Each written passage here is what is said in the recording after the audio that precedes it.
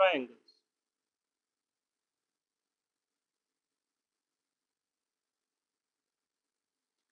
Now in the previous video we saw when are two lines congruent.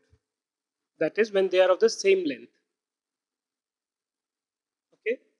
We also saw that two angles are congruent when they are of the same size.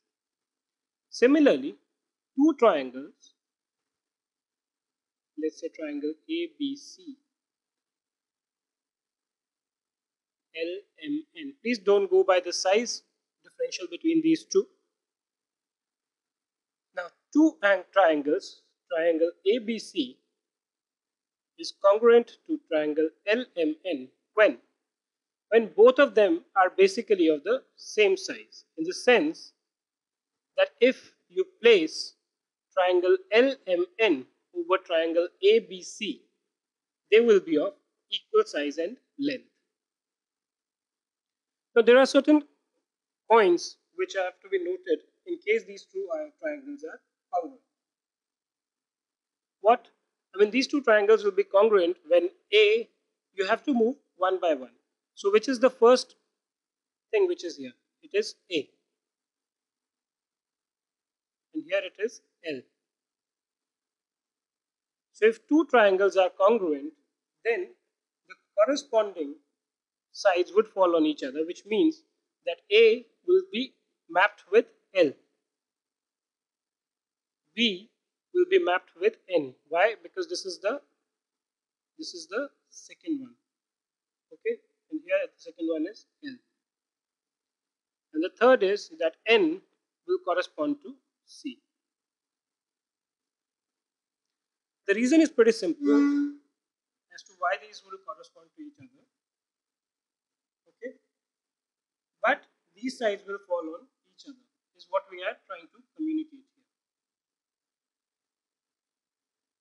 Now, having said this, if that be the case, then you have to see how do lines map with each other, lines, or rather sides. Now, if L maps with A and M maps with B, then AB should map with LM. Similarly, BC would map with MN and AC will map with LN.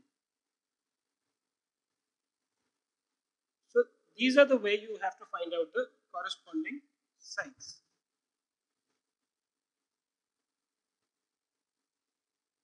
Now, the property of congruency is that if two triangles are congruent,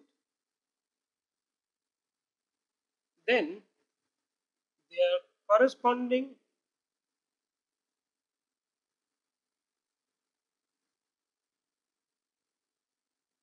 sides and angles are equal. Now, which would change the equation somehow. So what would this mean? This would mean that side AB is equal to LM, BC is equal to MN, AC is equal to LN. Similarly, angle A is equal to angle L, angle B is equal to angle M, and angle C is equal to angle N. If